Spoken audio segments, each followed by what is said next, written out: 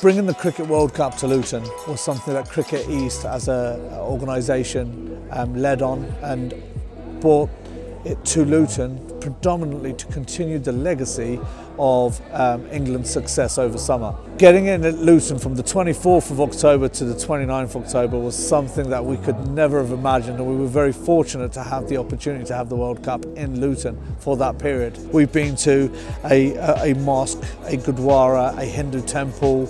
We've covered the business community with Metro Bank and a networking breakfast. We've been to London Luton Airport so we can give the opportunity to travellers who've come to the airport to have an opportunity to take a picture with the Cricket World Cup. We've managed to engage colleges, schools, secondary schools and primary schools. The World Cup being here has brought the communities together, it's brought religions together, and it's acted as a platform that's allowed us to showcase the power of sport, the power of cricket, and how it can impact social cohesion. We talk about multiculturalism and it happens through sport. We're very honoured and proud to have the Cricket World Cup in Luton and to unite the town and bring them all together on the platform of cricket.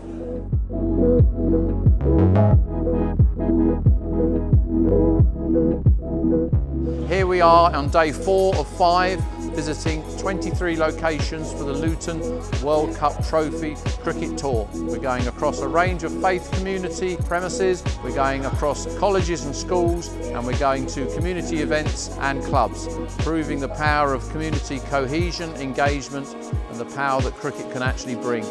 We're working in partnership with Amran at the Lord's Taverners Wicketz programme, and we're fortunate for the consent and agreement of the ECB to bring the trophy to Luton for these 5 days. As you can see, fantastic reception from everywhere we go.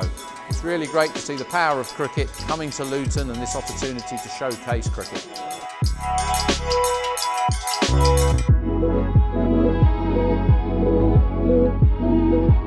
What Wicketz and Cricket East are doing, I think, is tremendous for the youth, because today the youth need to be engaged.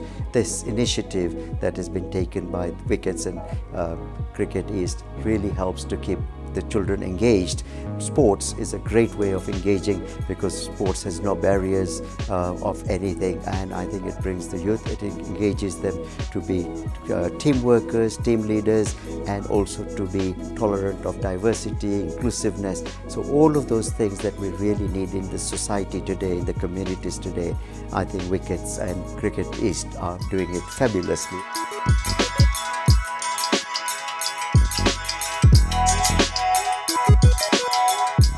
We are really proud of our team, England team, who have won this World Cup.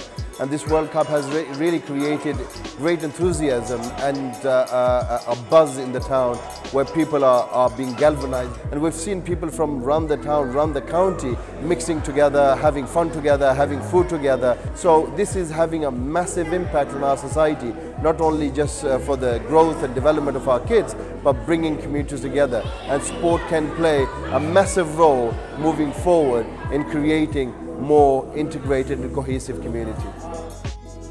Over 5 days in Luton, it is through sports diplomacy that we have taken the Cricket World Cup to 23 locations, engaged 3,000 people, managing to create individual and group bonds, forming closer partnerships and helping integrate new members into local and regional communities through a shared sense of teamwork and effort.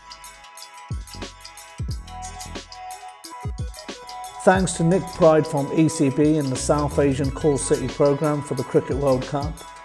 Thanks to S.T.R.E.E.T.S as our tour sponsors, and Robin Porter and Luton Borough Council team for their guidance and support.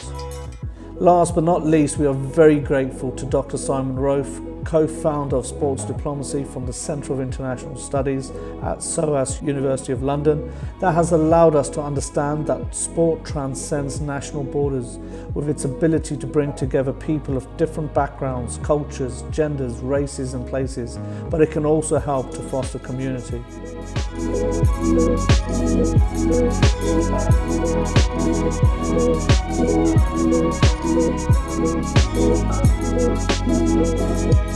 Thank you.